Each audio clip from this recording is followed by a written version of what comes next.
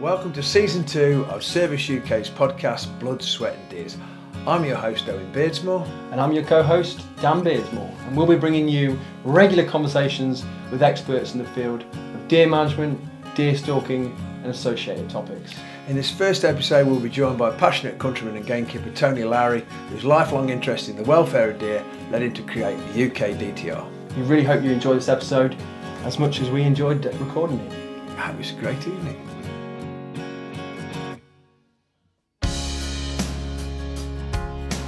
My guest tonight is man, myth, the legend, Tony Lowry from down Hampshire. Tony, welcome. How are you? Thank you. I'm very well, thank you, Owen. And yeah, thanks for the call. We got it sorted out eventually. The technology. Slight technical delay. Yeah, that's the trouble, isn't it? Us old silverbacks. But anyway, Absolutely. We've sorted it out now. And well, thanks for coming on our first of our podcasts for the new season. We haven't done anything for about 12 months, and I think I asked you years ago if you'd come on and do it. It was at a period of time when I hadn't got a tracking dog. And I'd contacted you as I'd had a client lose a deer, or I'd lost a deer. A client had shot and we'd lost a deer. And you turned up with Hemi, if I remember rightly, your Hanoverian. Yeah. And so without much ado, tell us a little bit about UKDTR, how you got into it, and how long you've been doing it, and really how it started. It started for me, Owen. I met my mentor, if you like, Kim Jorgensen, who's a Danish chap, lives in the north of Denmark. Met him at a day in Devon, down near Oakhampton. He was putting on a little day showing what tracking dogs can do. At that time, there weren't tracking dogs. There were stalkers that had dogs that found their deer. But what they did in Denmark was something quite new, really, to us anyway, in the UK. And I saw what his Labrador could do. He had a Labrador at the time. It was the best tracking dog I've ever seen. And that sort of got me going a little bit. And I had a Labrador, and then I bought a hound, a Hanoverian, as you know. And we sort of took it from there. And we got together with Richard Evans, who's from your part of the world. I know Rich, yeah. Yeah, Rich, and one or two lads from, you may remember, from the Scent End Association, George Ritchie and chap called Paul Ventris. We got together with them. Richard and I went up to Scotland and met them with a view to starting an organisation similar to what's running Denmark and Germany and Europe. When was this, Tony? That would have been, I can't remember. It's at least 10 years ago, probably a little bit more. Yeah. Before George set up the UK Scent End Association. Anyway, we met with them with a view of setting something up, and we had a few disagreements over a few things and went our separate ways. And Richard and myself and one or two other the senior members set up UKDTR, and it went from there, really. And we learnt, we spent a lot of time travelling to Denmark, just watching what the Danes were doing. They've got a very good system. They track a lot of stuff from the road. So if you hit a deer with your car in Denmark, you have to phone the police, and then the police phone trackers, and then they track stuff from the road, which happens in a lot of European countries. And they also are on hand to help out stalkers and hunters when they can't find their deer. So they do a hell of a lot more from us and got a lot more experience than us. So we were learning, and we're still learning now. So that's where it started. And Kim helped us out in the early days, and we've gone on since there, really, developed our own tests based pretty much on how the Danes do things, to be honest. I know. My first experience with tracking dogs is similar to that. Years ago, we did some initial dogs for deer training on when I used to have Stoner Estate, and we had Neil Sondergaard came over, and we did it with Basque, and we were very much the venue and the sort of the practical side. We had to have the deer there for us to work on and everything, but it was incredibly interesting. And we did 2 or 3 of those with Neil Sondergaard, and he had a book all about it. And he led with a Labrador. It's funny, isn't it? He led a Labrador, and I can remember him explaining this. And I would have said that was probably in the early noughties, to be honest. That was, it would have been probably 2002, 2000, something like that.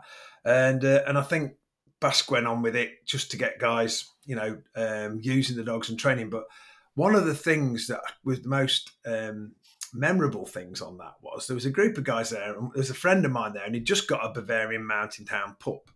We'd imported 2 from Poland, but they took 6 months to come in, and a Dutch guy had them and already done the basic training. So we kind of got them already on blood trails. But there was a lad there that had brought one in, and it was just a pup, I don't know, maybe 16, 18 weeks old. And there it was.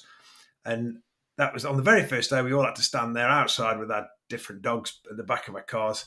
And he pointed at this one. He said, at the end of these 2 days, that puppy there is going to do a 200-meter blood trail.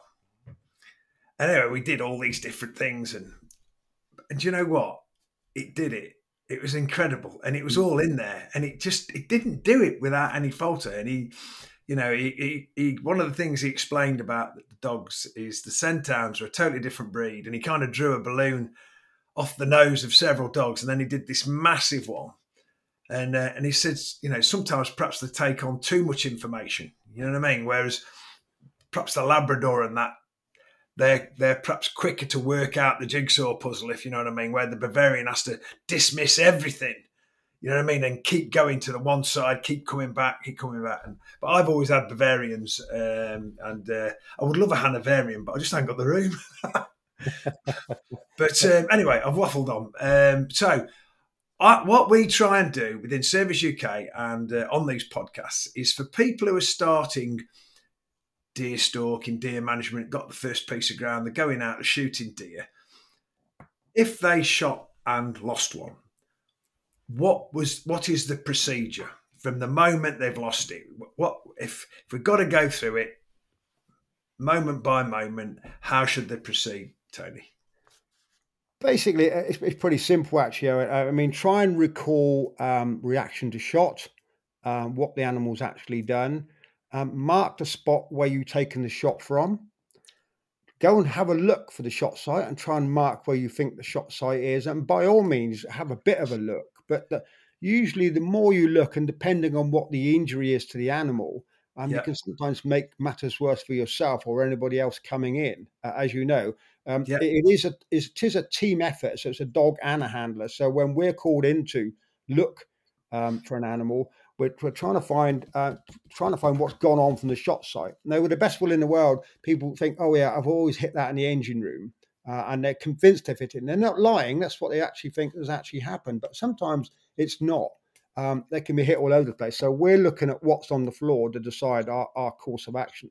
So from the stalker point of view is mark where you took the shot, go and have a look at the shot site, see if you can find the shot site, mark where the shot site is, and then if you can work out what's happened yourself. I mean, if you think you've hit it in the gut, then leave it and just pull back and call somebody or go home and get your own dog or whatever.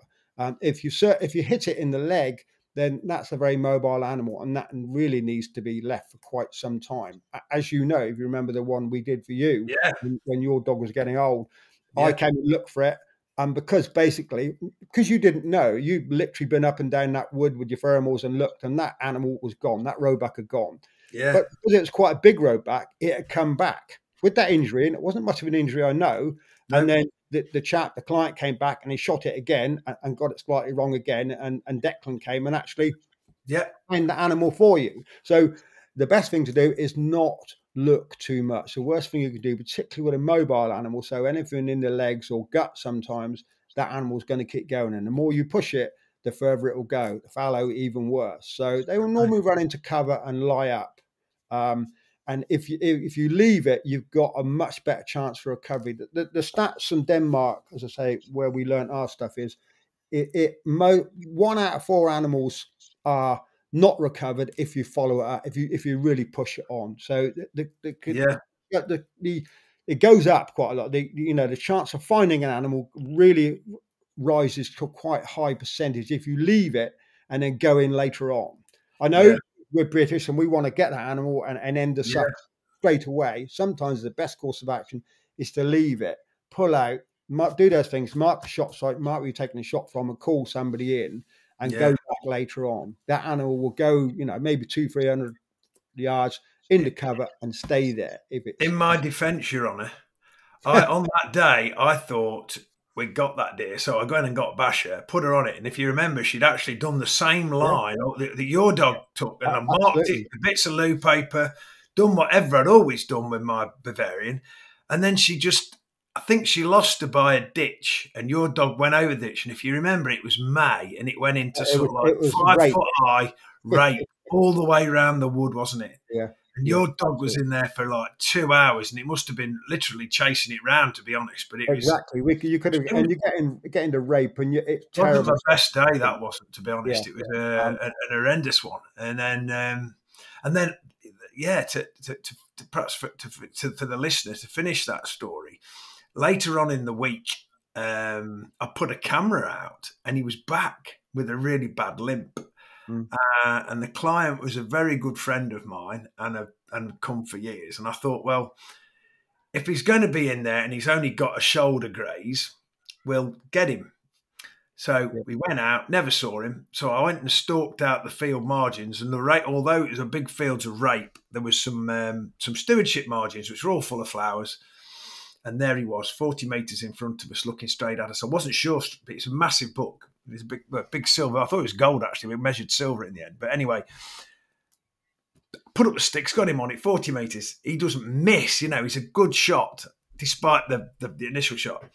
And he shot it, and it literally dropped to the floor.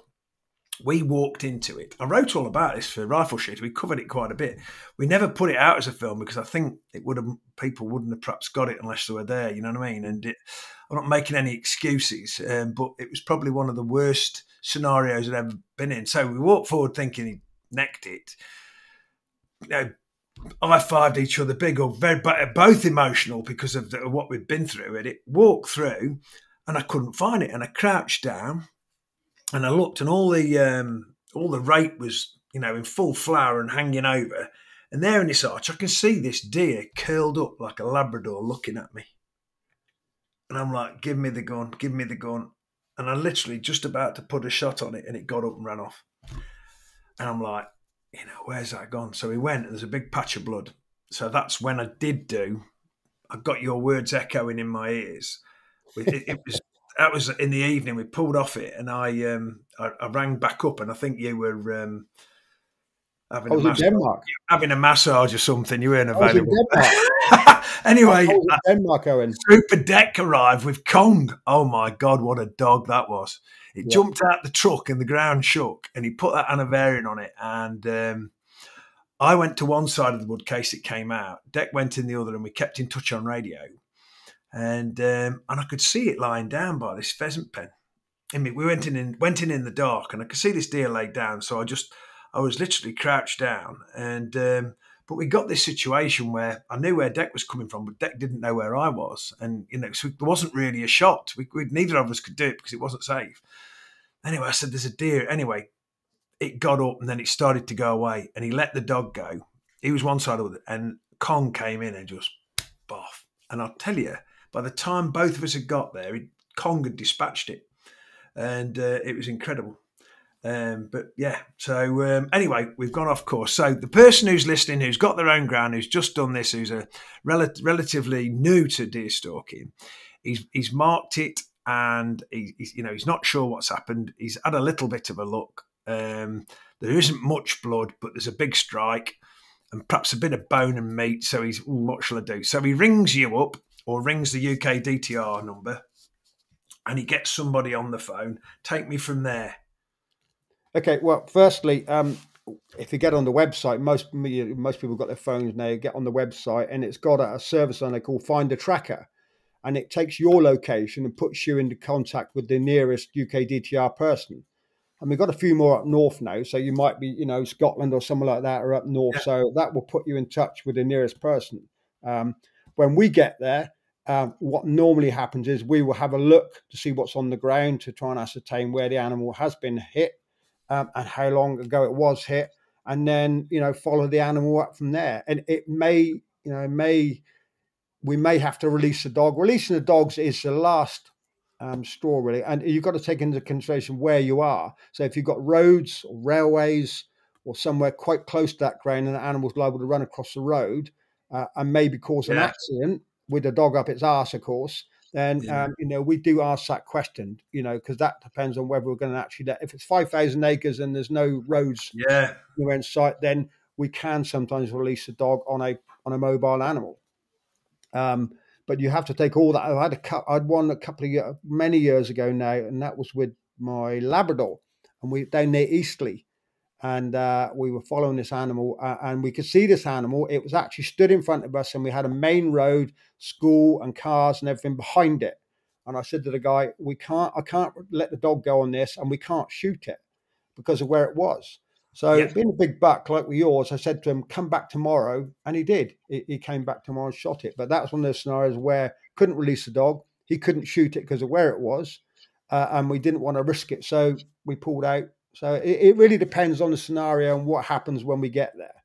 Yeah. And when you've trained your dog to track, it's very difficult if you have let them go to kind of, if they pursue it a long way, to try and call them off it, isn't it? You know what I mean? The dog, mine's never coming off it. No. It's not like with your pheasant dogs. You blow the whistle and it stops. When that Kong was let go in our wood, I climbed a tree. Yeah, you've got to, as a tracker, you've got to make that call. You know, normally what happens is you either see it or hear it in front of you, get up. And you know, and you find fresh blood up until that point. You know, you get to a wound bed, and then you decide to release the dog. And of course, there's the boundary issues as well. We come across many boundaries where you get somebody saying, he says that's the boundary we can't cross, not without permission. So that happens a lot where they don't have that problem. I think you'll find that happens in quite a few European countries. That there's it's all about the animal, and if you. But then they're registered as a tracker, you know what I mean? And it's not, you know, there's a bona fide system in place that links into the emergency services, isn't there? They are. I mean, the test they have to take is a government test. To test the dog and the handler, and when they've passed that, then they're on call. Because say when they do the RTA work, the deer vehicle collision stuff, they obviously. Can go anywhere. They're limited sometimes. Military grounds, sometimes they have to make a phone call to go onto that. But most of the time, they can go through people's gardens or wherever they want. And that's true of many European countries. But I can't see a law ever changing any time here soon. No, you know, the UKDTR. What's the normal? What's the dog that they use the most? Are they Centhounds or are they Labs? And it's a good mix, actually, Owen. It's a good point. There are hounds, pointers, German wirehead pointers, and Labradors, and also crossbreeds. You got any Teckles in there? We have. We got a lad on. Quite popular, aren't they? They're bloody good, actually. Their only problems is sometimes they're limited by the terrain, and you couldn't release your tackle to hold an animal at bay. Although tackle owners will probably tell you differently. You know, following up, releasing your tackle is going to be, but they are fantastic trackers. We got a lad on Aaron who passed his test up in Scotland. I tested that dog. Fantastic dog. Really good dogs. You know, they've got massive noses compared with the rest of their bodies, and they're low to the ground anyway. That's what makes a good tracking dog. And no, I wouldn't say, people say, which are the best dogs? I say the best tracking dog I ever saw was that Labrador of Kim's, and that one at times dead now. It died, but that won the Swedish and Danish track championships, as well as doing 300 to 400 live tracks a year. The championships are like field trials for tracking dogs. It blew everything else out of the water. It was the best dog I've ever seen, and that was a Labrador. But you know. Just some dogs are better than others, like people. Some people are better than other, you know, than better. And what about if you want, for somebody that's listening, that's an all-round shooting man like you and me? Would you use the same dog for both picking up, duck shooting, say that, and it's a question we get asked the most when we go to shows. Can I have a dog that does both? The answer is yes, and I say that tongue in cheek. It's difficult. If you're going to have a tracking dog that also picks up, it's got to do the tracking work first. Now, I have a Labrador. She's 9 now. Fantastic tracking dog. Also goes picking up now. But for Yeah. the first 4 years of her life, she did nothing except trail work, tracking work. So, and then because she's a retriever, she naturally retrieves. But as soon as the harness goes back on her, she goes back into tracking mode. But I find it very difficult to run the two lots of training in parallel with each other. Yeah. Particularly when you're going out on the estates in this part of the world, because there was Pheasant City, you know, game Yeah. birds Yeah. everywhere. Yeah. So Yeah. your dogs sometimes ask to track through those things. So you need a Yeah. dog which ignores pheasants and will track just the deer. Yeah. So it's a difficult one. So the answer is yes, but you've got to do the tracking work first for maybe 3 or 4 years. I find that really interesting what you said, because a million years ago, this would have been in the 90s, right? My first proper deer dog was a black Labrador called Daisy. And in those days, I used to fly hawks. Well, I used to fly sparrowhawks. And I wanted something a bit, so my dog was going to work cover to push out blackbirds from a sparrowhawk. It was going to find my roe deer in my Muntjac. And then it was also going to come down the River Trent while I got tucked in there, hopefully shooting an old Canada as it came back off the gravel pits. That was my dog, right? And that I managed to achieve that dog.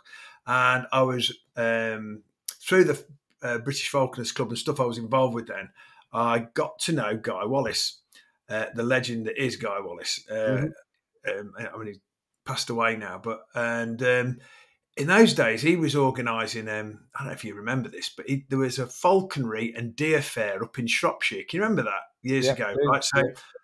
So we were always involved with that, because I was up there with the Midland group of the British Falconers Club. And I said to him, I've got this Labrador, I'm just training it. And then, but to be fair, a guy, Tony Kirby, did the advanced training in my lab, because I was busy working. He had her for 6 or 8 weeks, then had her back again, did a season some picking up with her. And he said, right, when she's 12, 18 months old, Owen, Guy said, I'll have her. And we never agreed a price or anything. And she went for months. I'm not kidding you. It's like we hadn't got a dog anymore. And he bloody fell in love with this dog. And he took her all over the place. And she was, he came back, and she was always good with me. She'd been stalking me. But in those days, I used to stalk with her on heel. And I don't do that with my Bavarians. But my Bavarians are in the car, and they come if I need them. But so Daisy always walked at heel, and a lot of the time would show me deer. You know what I mean? She was really good on roe, Muntjac, and fallow. But then when I used to have some ground in Scotland, whenever I took her up there, it was like she was terrified of seeker. She wouldn't go. She'd go on it. She'd hit with several stags we tried to follow. She'd be all right if she was on the ride or anything like that. I mean, she had to go into a block of Sitka spruce. It was like hitting a sheet of glass. And but it was still one of the best utility dogs I had, that did everything, because she'd be out with me with a hawk. She'd be, working an hawthorn edge for 100 yards, or next day we might be out stalking, or the following weekend we'd be duck shooting or something like that. So, I moved to that specific breed when I was doing it full time to scent hounds, but still got a lot of respect for Labradors and their ability as well. Mm. So we've got a mix of dogs actually, and we have to be a bit careful, because we've been accused in the past of supporting crossbreeds and stuff like that, but we don't. We're a tracking organisation, not a breed organisation. So we will welcome any dog into that. Any dog can do it and can do it, and as long as they can pass our 20-year-old test, then they're in. And the stalker has to be. Or the tracker has to be quite an experienced stalker. We generally like them to be at least level 2 or have similar experience, because it is a team effort. We've had people in the past that have had good tracking dogs, but non-shooters, and that's not much good when you get to the end, and you may have to dispatch an animal or know what you're looking for on the ground. So, it's definitely a team effort thing. Any wire heads, any pointers that lads use? Quite a few pointers now, and crossbreeds as well. So lab Pennine pointers, Labrador cross pointer, yeah, wirehead pointer. Oh, really? So They're, I was looking at your social media before we had this, and there's yeah, quite a bit on there about the HAD courses you're now involved with. So that's kind of a development of what you're doing there, isn't it? You know, it's always about welfare and injured deer and everything like that. And is that only happening down in Hampshire? Tell us a little bit about that. yeah, I'm heavily involved. I've been involved with probably like you, Owen. I've been involved with dispatching deer on the roadside for probably 45 years. Mm. I go back to probably as far as you, when you had to knock on the door, or the local policeman turned up Yeah, and he was BSA Bantam or whatever and said, "Oh, there's a deer down the road. Can you go and shoot it?" yeah, But things have moved on a little bit now, and Hampshire are sort of leading the way. Although other constabularies have schemes, Wiltshire next door to us have one. East Sussex have a very successful scheme run by perhaps we Highway haven't told the listener HAD, Humane Animal Animal Dispatch. Dispatch. We're Yeah, talking or about deer deer that warden. hit Yeah, on the roads, RTAs, yeah. and are left wounded or on the road or whatever. I've dispatched quite a few. I have, but I'll be honest with you, the main thing I've used is a knife. Yeah, it's in best practice. As long as you know how to use a knife, it's Yeah, acceptable. I probably do 20, 25 a year. A lot, and you think you've seen it all, and every kind of dispatch going. You send some of the stuff I put on yeah, social media. I've done them on railways, dual carriageways, M-ways, yeah, little country lanes, everywhere. I'm in quite a deer-rich area, to be honest. yeah, But anyway, what Hampshire are doing now is a few years ago they set up a scheme, and we were trained by, you probably remember the old deer initiative, Jamie Caudry. oh Jamie yeah, Caudry got together with the BDS and Hampshire Police and set up a classroom-based scenario test, which we all had to do. But yeah, things have moved on again since that, and now we are.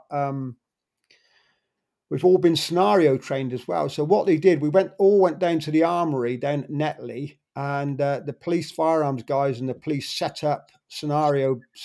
So we're using archery targets, these rubber archery targets, yeah, and cars and policemen and police vehicles and people in role play. And you were asked to go in and say how you deal with that as a HAD and how you dispatch it, which can be quite daunting, to be honest, yeah. even though it's only, you sort of not playing at it, but, that was, and that's the way Hampshire's moved on. And they're also involved with somebody called Bartra. Now, I'd never heard of Bartra before we started this. It's British Animal Trauma Care. They're part of the fire brigade. So they Oh, get called out when you get trapped animals and things like that and stuff, yeah. set trees. So, and rampaging bulls and all that type of stuff. So they're involved in a lot of the classroom work. But XL bullies. yeah, I know about XL bullies. Yeah, so that so the scheme works well. They're now offering it to other constabularies throughout the country, because as you know, it's interesting, Owen. I've been helping training Hampshire and Thames Valley firearms officers. Yeah, I haven't had shotguns because, I'll be honest with you, the right tool for the job, mostly it's a shotgun for most yeah, of the yeah, yeah, dispatches I do. yeah, And I've even gone to the expand my expense of actually using this stuff. I was involved with a cull for Natural England. I'm not going to say what it was on here, which we had to use shotgun cartridges, which were humane, but yeah, weren't going to blast cages to pieces. So I had this yeah, stuff developed by the company that makes it for work with the HAD work. So because I'm seeing more and more urban deer now hit by yeah, cars. I'm called yeah, into my local town. So I wanted something which was safe. And this stuff is safe. So anything up to 2 meters, it does the job.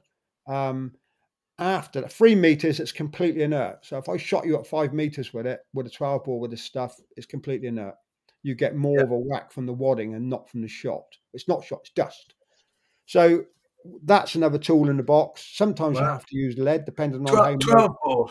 12 bore, yep. Yeah, Only works in 12 bore. We tried it in 410 yeah, and it wouldn't work.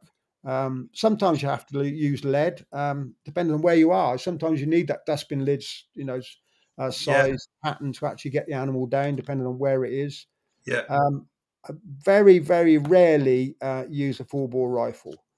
If you need a full bore rifle, it's usually got out into the fields, away from the road, and then it's yeah, Stalkers or Gamekeeper's problem.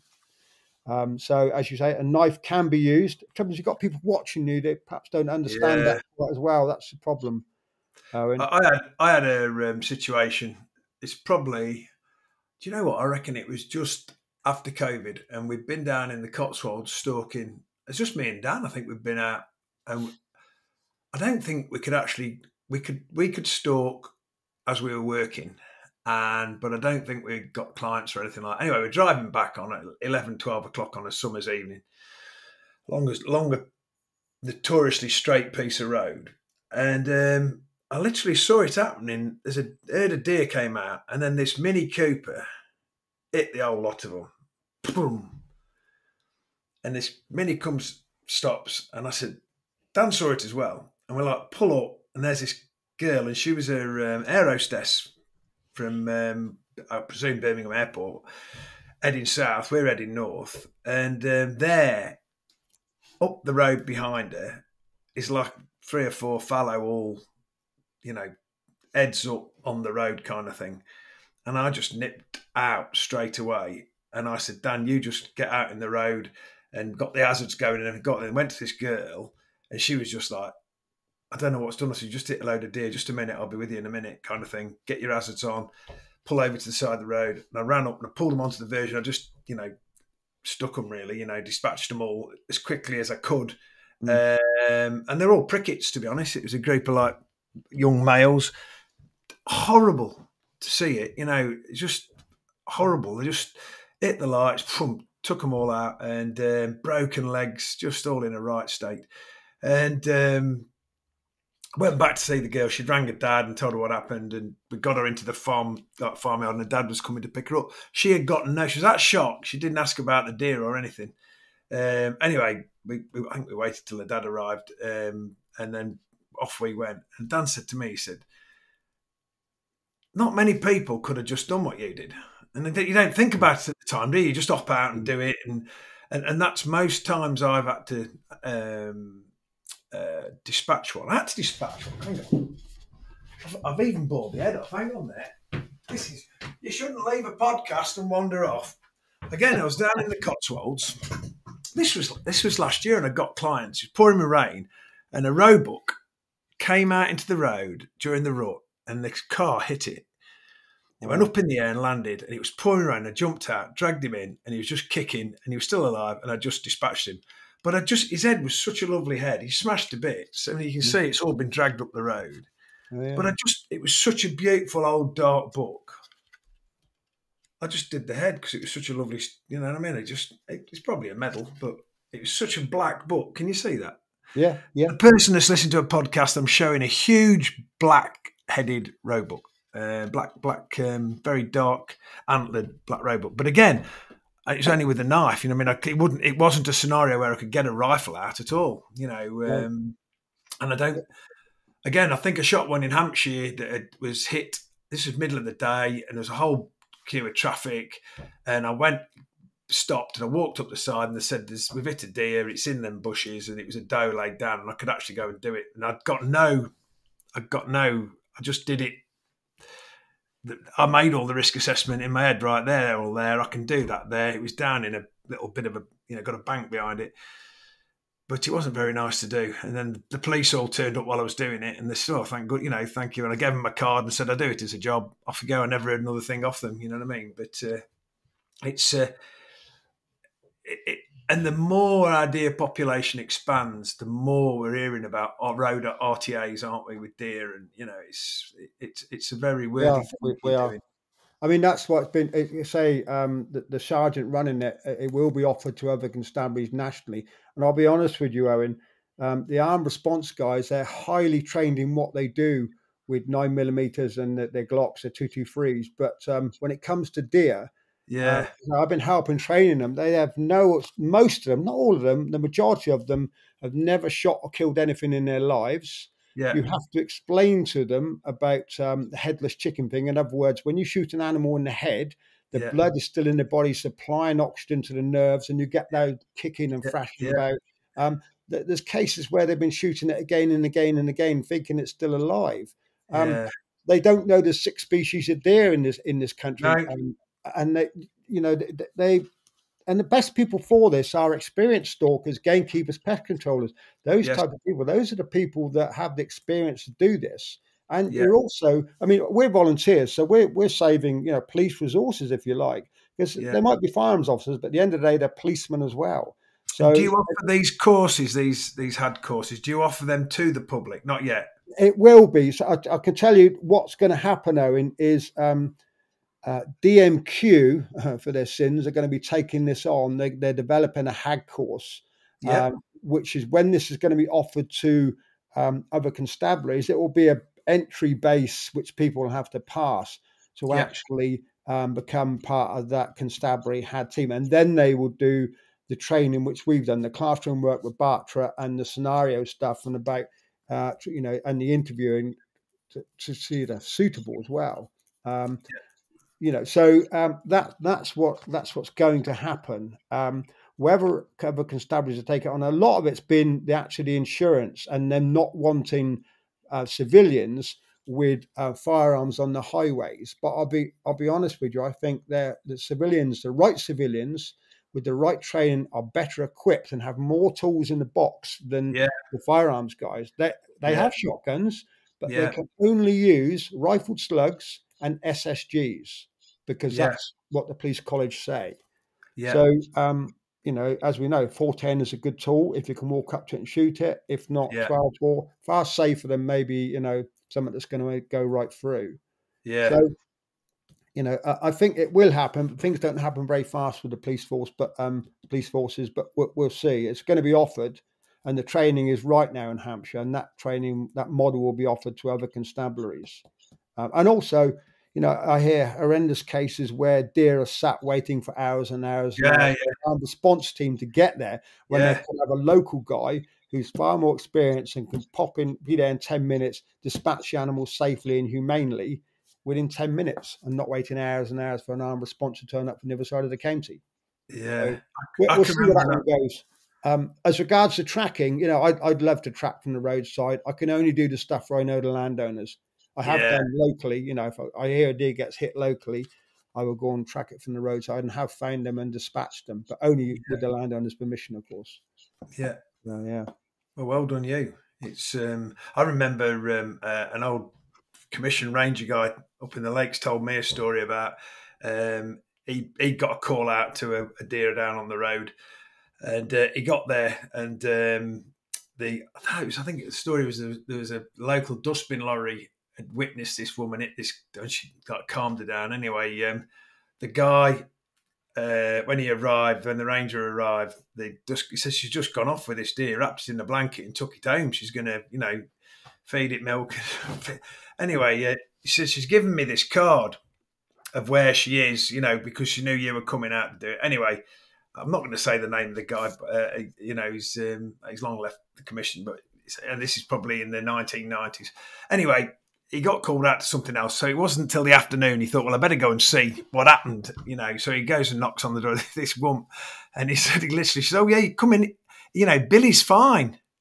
He said, Billy? She said, oh, yeah, we're giving him a name. The kids love him. And I walked in. There's two kids with a Roebuck sat in the middle of them watching Scooby-Doo. Eyes as big as dinner plates. He said, oh, it's not the right place for it. We need to take it out and, put it back into the forest. And he said he scooped this deer up, put it in the back of his truck, and he said it was just bleeding out of every orifice. Poor thing was just, and it took it up the road and dispatched it. But I'm sure that happens on lots of occasions, doesn't it? These people. The biggest problem, Owen, is getting out to the general public who to call when this happens. Now, you and I both do social media, and you see stuff locally. Oh, so-and-so's hit a deer. Phone the wildlife hospital. Phone this. Phone that. Yeah. If it's alive and it's on the road, it's 999, regardless of where you are in the country. Yeah. The police will sort it out one way or another. They'll either get one of their humane dispatch team members out, or their armed response will come and do it. Even the wildlife hospitals, my local wildlife hospital, phone me now, because people phone them, and then she phones me, and I go and dispatch it, because she knows, as fluffy as she is, that these animals can't, if they're on the roadside, then normally their injuries are such that they can't be mended or repaired. And the Yeah. kindest thing is actually to dispatch it. So that's from the wildlife hospital. They phone me. What's happening? That just delays the suffering, because what happens? They phone me. I have to phone into the control room to get an incident number, so I'm covered by constabulary insurance. I can't do the dispatch until a police officer gets there, because that's the way it is. We told them we can't dispatch unless there's an officer there, because it's our safety on the road. So that just delays the suffering by people phoning the RSPCA or the wildlife hospitals. Yeah. The RSPCA now, that they only got a 24-hour number. I think it stops after about 6 o'clock, I think. So, but we're working with the RSPCA, believe it or not, the wildlife department, to try and get this scheme running nationally for other constabularies. So at least they're on board. If they're telling people to phone 999, then people maybe will listen to them and do it. If they see an animal that's alive and it's on the road, phone 999. And I mean, down where you are, Hampshire, I mean, you're not right down in the forest, are you? So you'll have similar sort of numbers. I've got Oxfordshire, and you'll be having Fallow Row and Muntjac as your staple, really, won't it? Which is the one that's most susceptible to RTAs? They all are, Owen.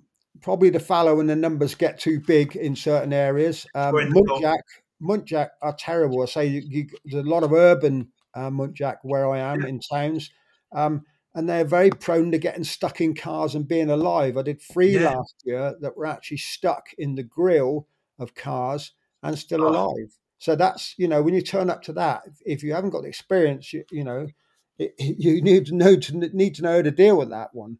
It's happened 3 times to me in the last year, where Muntjac, nice bucks too, have been stuck in the grill of 2 of them are Citroen Saxos. I don't know what it is about Saxos, but I saw a story years ago in one of the newspapers, one of the tabloids, or I think one of the lads who helped me sent me it was a photograph, and someone would have hit something and got out and looked, thought she'd missed it, but he was actually wedged in the air scoop at the front, drove all the way to work, and it wasn't until she got to work, somebody says there's a Muntjac there, and they took a picture of it, and there's this Muntjac sort of wedged in the front of the... Yeah, it happens a lot. I remember, and I'm sure he won't mind mentioning his name, Charles Smith-Jones, when he was in Hampshire, was part of the HAD team, and I remember he had one, and the guy drove to the petrol station in our local town and then phoned up and said that I've got a deer that's still alive and stuck in the front of my car.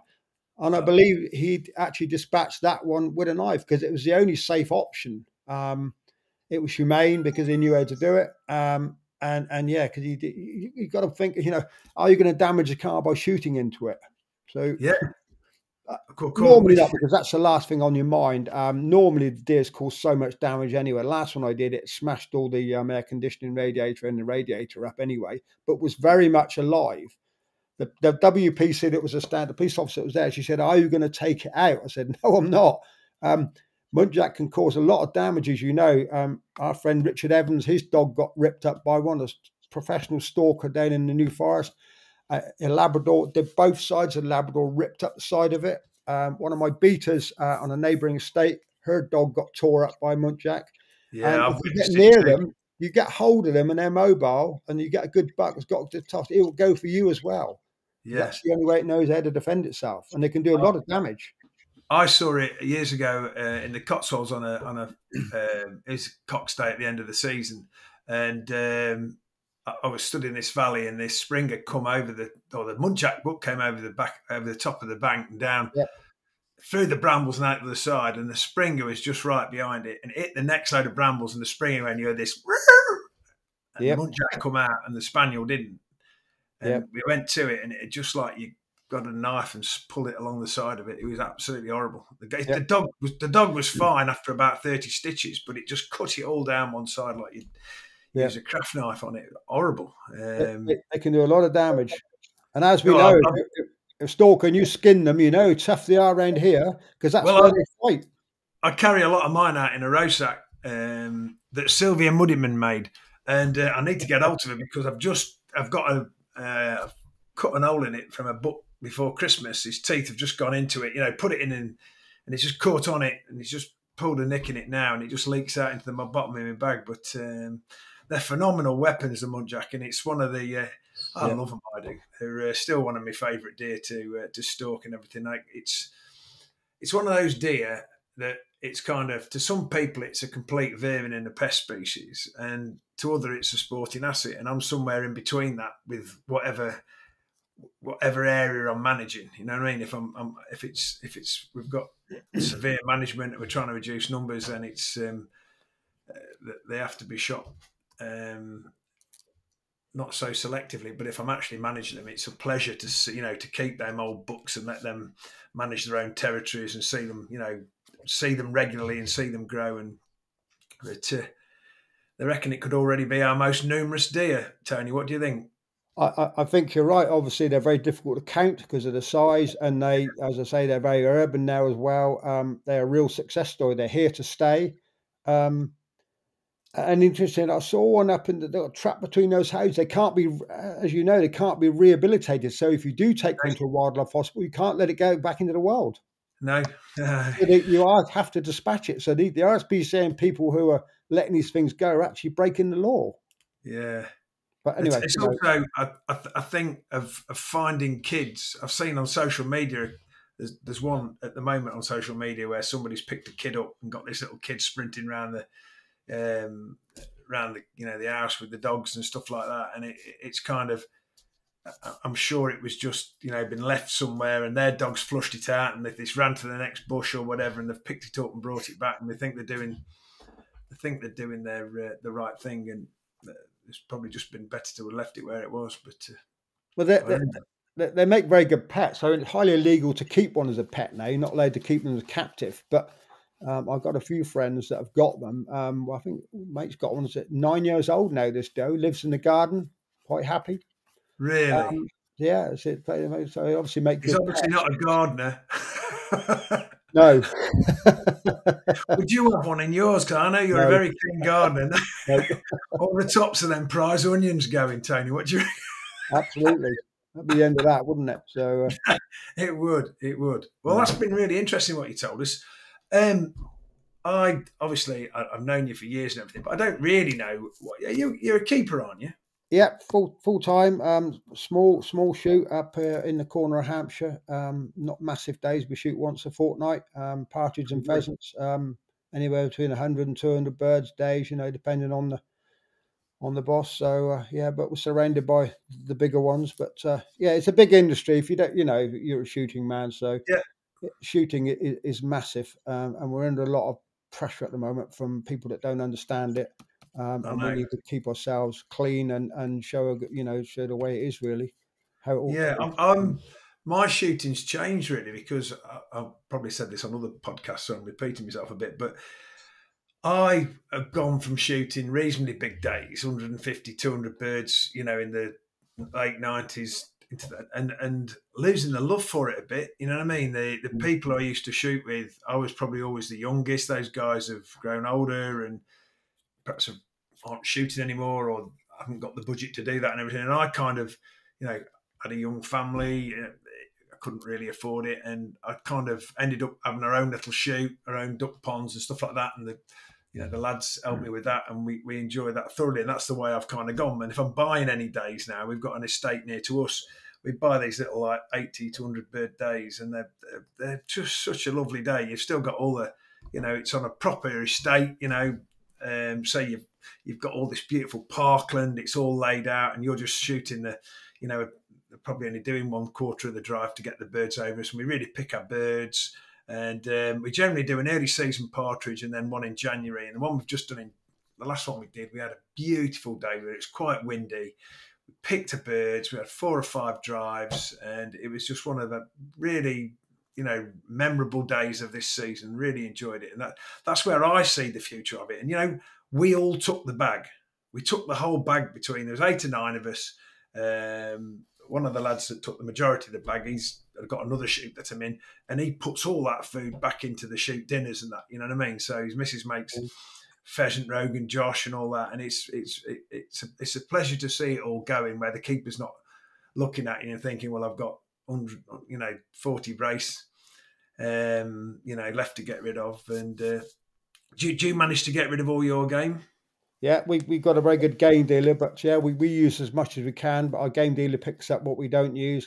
I think shooting you know, I've been at it a while now. I think shooting, as game shooting, has become a lot more popular now. Certainly, I'm involved with sort of loading and beating on some of the big estates local to me, and they are doing more and more days because it has got more popular. But Yeah, I'm with you that I prefer the smaller, even walked up days with my spaniel with a few mates and get just as much fun out of that. And then, you yeah, know, shooting a few birds and taking them home and prepping them and eating them. And I think that's the way shooting's got to go to survive. Uh, there will always be the big bag days. They'll always yeah, happen. yeah, People want it, and fair play. We're all in the same industry. We're all in it together. So, yeah, but I think it's hard to justify 1,000 bird day to a non-shooter. yeah. It is just blasting birds out of the It's sky. hard to justify it to me, to be honest. I Well, gotta be yeah, I mean, honest with yeah, you. but some people have that money, and it is providing, you know, local income and local Yeah, employment for the countryside, pubs and restaurant and clothing, all the yeah, things that go with shooting. So I can't knock it, but I just think it's harder to justify the big days to a non-shooter, whereas, you know, the smaller days are much more justifiable. And our sport, as I said earlier on, is under attack from the outside, from people, and people listen to those people, and they yeah. take what they say as gospel. Unfortunately, you know, gamekeeper. Yeah, I am a keeper of game. I think we should have a different title because, you know, that gamekeeper word's been used by people that are against us, and Yeah, they think we all do bad things. We don't. I love, you know, I'm a big ornithologist. I love my bird spotting and me too. as Me much as too. I can. So, but I saw you'd done some ringing on your.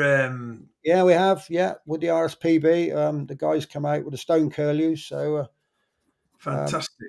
yeah, I'm very lucky, you know, where this part of Hampshire has got a lot to offer. And Yeah, don't forget, all these shooting estates, the stuff they put down, you know, the woodland was put there for shooting 100 years ago or 200 years ago, and it's providing a lot of cover for wildlife other than sporting, you know. So, and if that stops, then where's the incentive for farmers in the estates to actually maintain that exactly. for wildlife? I There mean, isn't any. these stewardship schemes and wild bird seed schemes that they go into, they benefit game bird shooting. Well, they benefit all. You know, your deer population loves them as well, don't they? You know, Yeah. but for me, as my dad's a bit of a, he's not a bit of a, he really is a birder, you know, and as I've got older, I've always loved birds and watching birds and stuff like that. You know what I mean? And it's part of, if you're out stalking, one of the things when I sort of like started deer stalking, to sit in a high seat or just sit quietly and watch a green woodpecker, you know, going about its business, or a, you know, I don't know, a nuthatch going round a tree. You know, those kind of things, those observations I love. And I honestly think, whether it's I'm looking for them more now, but I really think I'm seeing a much more diverse bird population in my own garden. You know, it's just, we've got goldfinches coming in the 20s, 30s. We've had, this week we've had siskins and linnets and red poles, and then I saw a blackcap last week actually on the edge of the garden. So, but I am feeding heavily to get them here, if you know what I mean. But I can't remember 20 years ago that was, you know, No, the diversity of birds that we got in the gardens or in the woodlands that we're in, no. you know. Well, But I do a lot of supplementary feeding this time of year. You know, I feed the wild birds. yeah, At the moment, I'm building a lot of boxes for barn owls, little owls, kestrels, lots of blue tip boxes and stuff like that. You know, so I do my bit, as I'm sure a lot of people in my profession do. You know, for the wildlife as well. I think it's part of my job. I do it off my own back. I mean, I make the boxes, I bake the yeah. stuff and build them myself in my own time and put So them the out. game season finishes for you, and then you're rolling your sleeves up and getting stuck into your cull, are you? Well, you know, I wish. Yeah, I should be. I really need to crack on. I got about three weeks during January where it absolutely goes mad. Yeah, I didn't much at all, but yeah, I need to get on top of these fallow. I've got some mates because I haven't got much ground. Probably got about 2,000 acres. yeah. What I do, which has got a lot of fallow, and the neighbours aren't managing stuff, so we need to get on and shoot. You know, cull some of these. To be They're honest, very difficult to get around fallow after Christmas, aren't they? They get, they you know are. what I mean? They I are. think they got, you know, the does have And got then, a, you know, we're getting nothing for them at the game dealers. no, I'm very lucky. I sell mine. I've got, because I'm now, and all stalkers should be registered as food businesses. Yeah. I can sell skin carcasses to other food businesses, i.e. pubs. Yeah. So, and it's worth doing. You get more for your buck. All right, it's a bit of pain in the arse skinning sometimes, but that's the way the pubs, the chefs want it.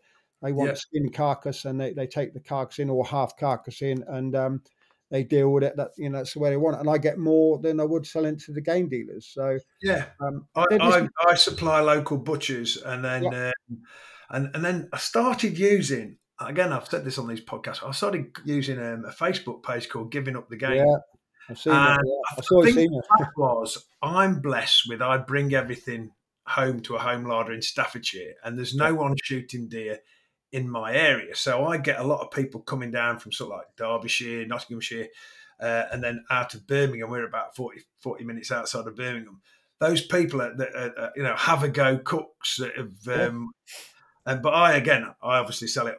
They're all tagged, but I sell them in the skin. And what of them? They'll say, "Oh, can you skin it for me?" And I know, well, I can't, and I don't really want to, and I haven't got the time. And I get good money for them. But that initially using Giving Up the Game has given me now probably 30 or 40 numbers of people that want it. So when you've got some, or we know we're going to do a cull and we're going to have a dozen or so Muntjac or whatever. And Muntjac used to be always the one I struggled to get rid of. You know what I mean? And now it's the one, the Avogo, skinny preppy chef types. That's the one they want, because it's beautiful to eat, isn't it? And so it's in the old days, you used to shoot 20, 30 fallow in a few days with the lads and ring up the game dealer. The lorry used to back up, and I think at one point it was £3 a kilo, dare I say. And we used to back the lorry up, and then a month later, if you're lucky and you rang him 3 times, you got to check, and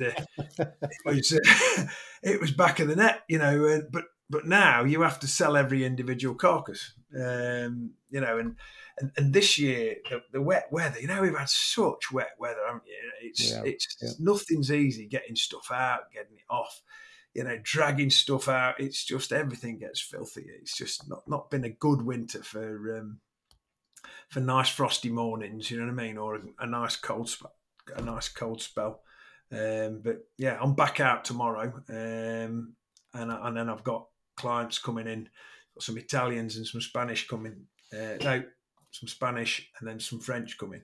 So we're busy for the next month. All our foreign travels, me and Dan have done. Are now over. We had an incredible week in Spain on Monterrey, and then off for a chamois, and we've been back a week now. I'm still tired from it, but that was an incredible experience. Excellent. Have you ever done any foreign hunting? Only sort of Denmark and Sweden. Yeah. Well, still, we were in Sweden on an aim point event in beginning of December. That was fantastic. So I'd never been on an hunt where there was like knee-deep driven snow, and it had just arrived. The whole of Sweden that week was white over, and they hadn't had that for about 30 years, they said.